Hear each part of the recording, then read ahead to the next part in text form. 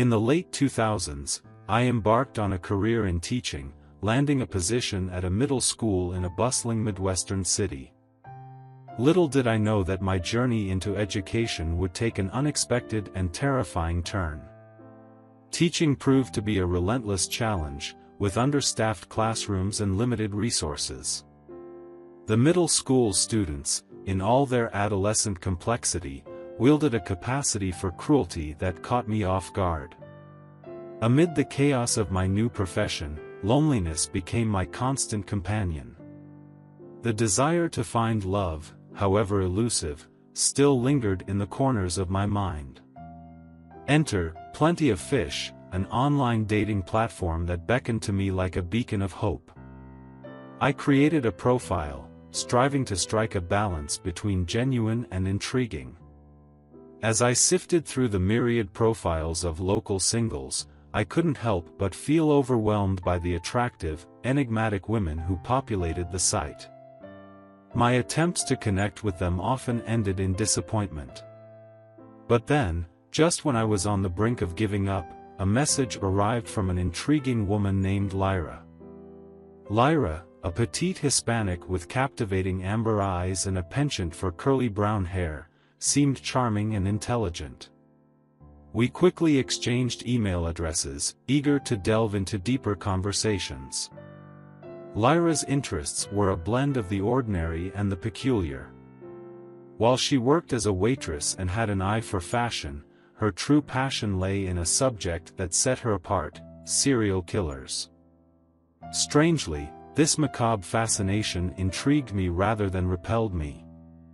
It was something we could bond over, or so I thought. As our conversations evolved, so did our connection. We shared photos, some more daring than others but never crossing into explicit territory. I found her captivating, and she reciprocated with compliments about my looks.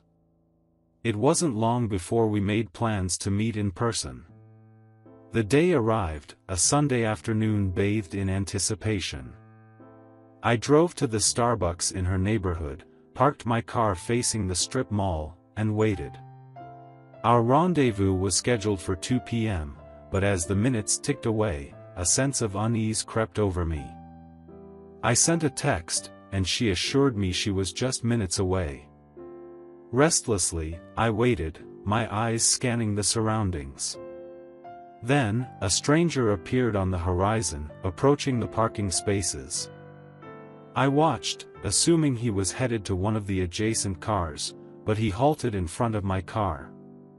He was slightly younger than me, with dark eyes, a trimmed beard, and a mustache framing his mouth. My initial reaction was curiosity, but my unease grew as he pulled out a small digital camera and began snapping pictures of me. I stared at him incredulously, but honking my horn did nothing to deter him. I rolled down my window, intending to confront him, but as soon as I did, he leaned closer and whispered words that sent chills down my spine. "I don't think you want to make a scene here," he began. "You don't want people to find out you've been talking to my 17-year-old sister, especially not the school board. Has anyone ever said anything to you that made your whole self freeze for a moment?" The world around me seemed to stand still as his words sank in. I'd been tricked, catfished, and now held captive to a sinister game. The dread that enveloped me was indescribable, akin to the moment I learned of my father's sudden passing, a suspended moment where everything else carried on without me. My blackmailer had me firmly in his grip, and I knew he had the power to destroy my life. I was trapped between the threat of exposure and the chilling possibility of imminent danger. Over the weeks that followed, he drained me of thousands of dollars, exploiting my fear and desperation. Every exchange reminded me of my vulnerability. I had no choice but to pay, for he had threatened my life. I couldn't bear the thought of suddenly losing everything I'd worked for, simply because I couldn't meet his demands. As time passed, I mustered the courage to revisit my conversations with Lyra, realizing that the young woman I thought I knew was a complete fabrication. I wasn't talking to a 17-year-old girl. I wasn't even sure if the girl in the pictures was real. My blackmailer had manipulated my trust, and I needed to find a way out. Ultimately, I decided to take matters into my own hands and seek help from the authorities. I met with detectives who specialized in extortion cases, and they assured me that my case was far from the most embarrassing they'd encountered. I wasn't alone in facing the sinister realm of blackmail. The path to justice was murky, but I couldn't let fear dictate my fate any longer. I testified against my blackmailer in court, hoping for closure and redemption. However, justice is a double-edged sword. Though my blackmailer was arrested, my own life took a devastating turn. A package containing manipulated evidence and predatory accusations arrived at every school in the district, and my career teetered on the precipice of ruin. Despite the detective's intervention, the school board's judgment was unforgiving. I faced an impossible choice: resign with a clean recommendation or be forcibly ousted, forever bearing the stain of false accusations. My life has since taken many twists and turns. The scars of this ordeal run deep, casting a long shadow over my attempts to rebuild. Yet, I hold on to hope that one day, I'll overcome the trust issues that haunt me and find the love I know I deserve. Last year, I had no intention of joining the local neighborhood watch. I already lived in a neighborhood with a homeowners association, HOA, and dealing with their micromanagement was more than enough for me.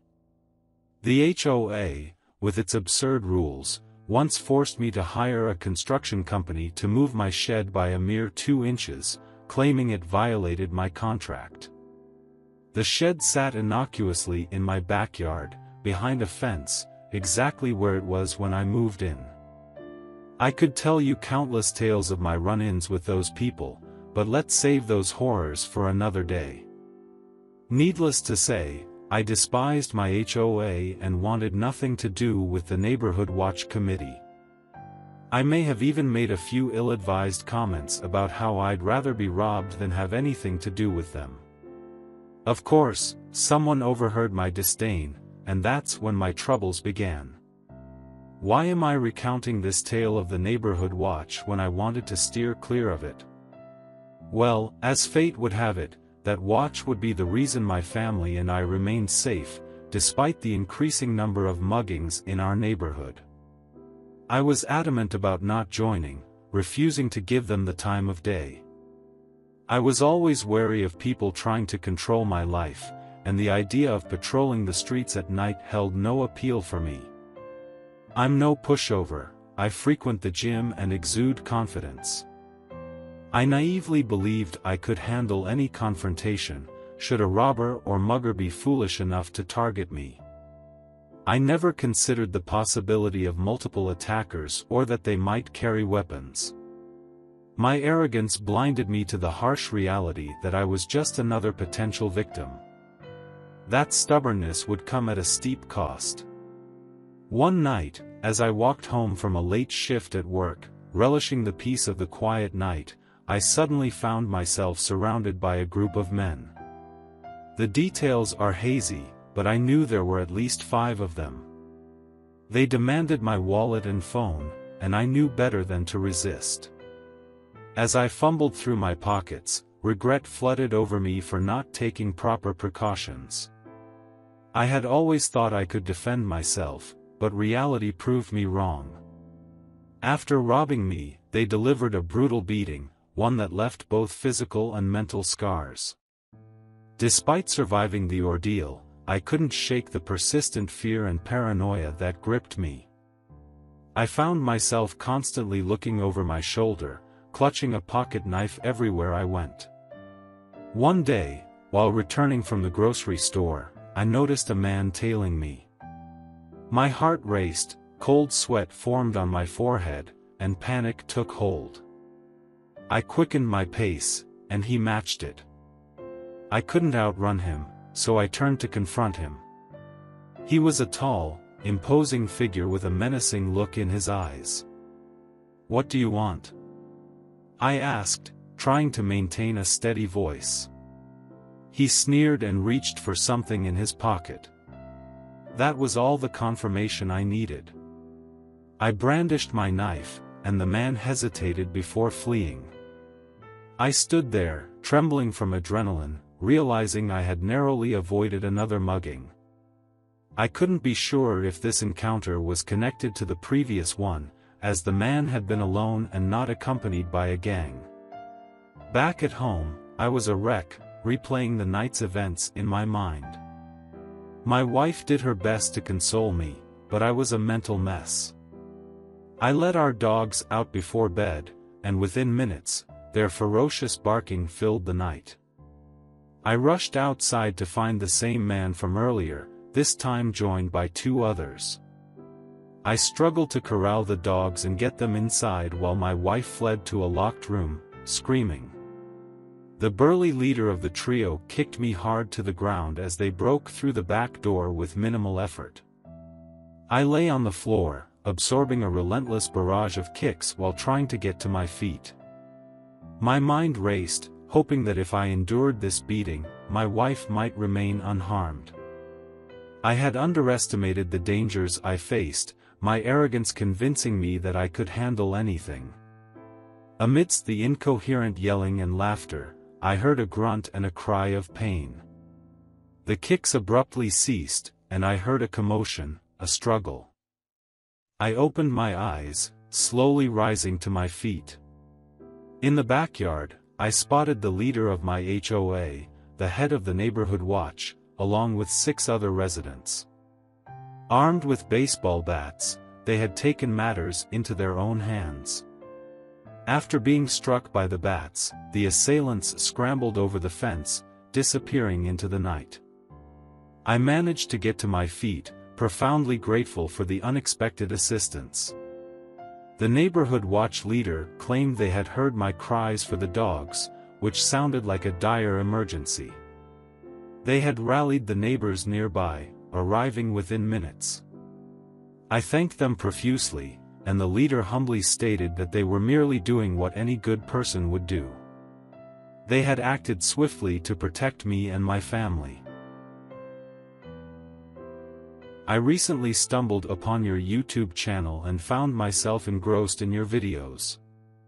Unfortunately, my financial situation is quite dire at the moment, so I can't contribute with a super chat or channel membership. Instead, I thought I'd express my gratitude by sharing a chilling tale from my past, one that unfolded in the eerie depths of Vermont during the late 90s, around 98 or 99, if memory serves. This tale, I assure you, is as true as the darkest of nightmares. In my high school years, there was a peculiar individual named Chris who shared my homeroom. Chris had a knack for hustling, always finding unconventional ways to make a quick buck. I recall one instance when he amassed a small fortune selling counterfeit cassette tapes. I myself purchased Weezer's Pinkerton from his illicit collection.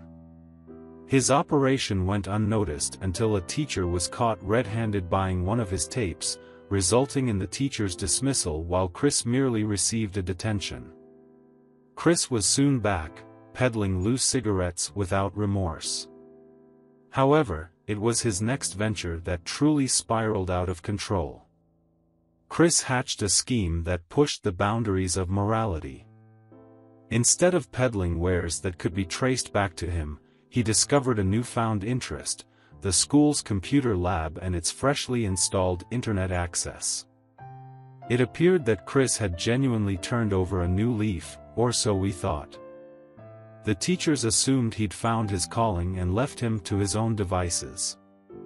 Rumors circulated that he was building a website, but Chris remained tight-lipped about his online pursuits. Oddly, Chris developed an unexplainable fascination with CB radios. He even had a photograph of one in his locker, boasting about his project to assemble the most potent civilian CB radio in the entire United States, piece by piece, in his mother's garage. When questioned about this nerdy endeavor, he claimed it was for the thrill of impersonating lost children in distress over the airwaves, relishing their panic. We dismissed these tales as elaborate fantasies and wondered why he didn't simply use payphones for pranks. Little did we know, Chris was not bluffing, he had a sinister plan. Chris infiltrated internet chat forums frequented by CB radio enthusiasts, adopting the persona of a legitimate trader. He cleverly used a P.O. box to conceal his identity and communicated exclusively via email, leaving no trace of his true age. Instead of offering cash for the items on sale, he baited unsuspecting traders with promises of rare replacement parts he could supposedly procure. Some fell for his ruse, trading their valuable parts for his phantom promises, only to be met with silence after the exchange.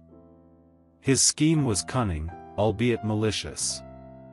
However, like all deceptive endeavors, it was bound to backfire. One fateful day, Chris collected a package from his P.O. box, expecting another unsuspecting victim's parts. To his surprise, 2 boxes awaited him. Juggling multiple targets at once, he took both boxes and tossed them in the back seat of his mother's car before driving home to unveil his spoils. Intrigued, his mother watched as Chris opened the boxes. The first contained radio parts, as expected. But the second, a smaller box within, held a nightmarish surprise, a sinister device rigged to explode upon opening. Before their horrified eyes, Chris met a gruesome end, torn apart by the explosive. His mother, too, suffered grave injuries and spent days recovering in the hospital. It was a terrifying lesson for all of us, a grim reminder that the internet was not merely a realm of connection but also a shadowy abyss where malevolent forces lurked. The tale left an indelible mark on my perception of the web, a stark reminder that behind the screen, not everyone is who they claim to be. The internet's power to unite is matched only by its capacity to unleash unimaginable horrors, lurking in the digital darkness, ready to manifest in the real world.